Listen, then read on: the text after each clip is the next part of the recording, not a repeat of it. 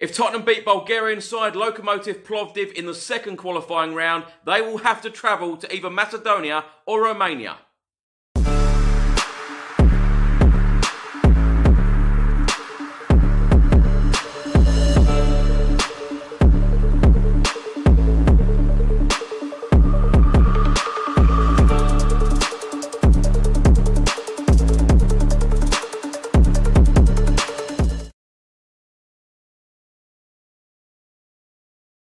Welcome back to another video. I hope you're all keeping safe and well. The Europa League draw for the third qualifying round has just taken place. The draw for the second qualifying round took place yesterday and Tottenham were drawn against Bulgarian side Lokomotiv Plovdiv. The second qualifying round date is the 17th of September. It is one leg and Tottenham will play away.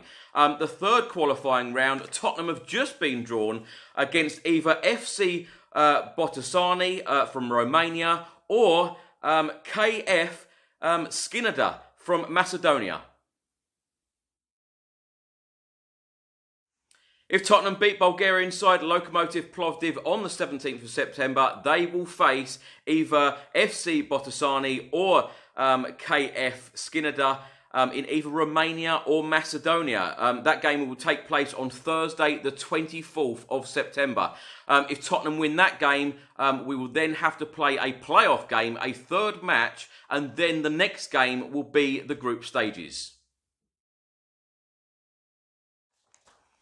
So what do we know about Botoşani or Shkëndija? I don't know a lot, to be honest. I've done a little bit of research. Botoşani play in Romania. They were only formed back in 2001, so they have only been going for 19 years. They have a capacity of 7,782. They play in Liga 1 and they finished 4th out of 14 teams last season in the 2019-2020 season. European competition games in their history.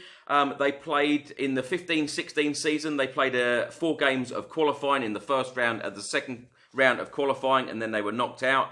And so far this season, in the 2020-2021 season, they have beat Ordubasi 2-1 in the first qualifying round. So their full European record is played 5, they have won 2, they have drawn 1, they have lost 2, they have scored 6 goals, and they have conceded 7. So what do we know about Shkëndija? Well, they play in Macedonia. They have a capacity of 15,000 for their stadium. They play at Tvoto Stadium. They were founded in 1979, so that is just 41 years ago, not long at all. They finished 3rd in the Macedonian First League in the 2019-2020 season. They have had quite a few more European games in their history than Botoşani.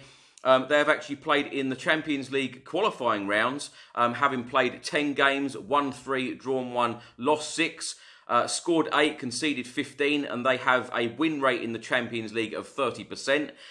In the Europa League, they have played 27 games in their history. They've won 10, drawn 6 and lost 11, scoring 32 goals, conceding 33 and have a win rate of 37%. The furthest they've ever got in the Europa League stage is in the 16-17 season, 17-18 season and 18-19 season. And the furthest they've got is the playoff stages.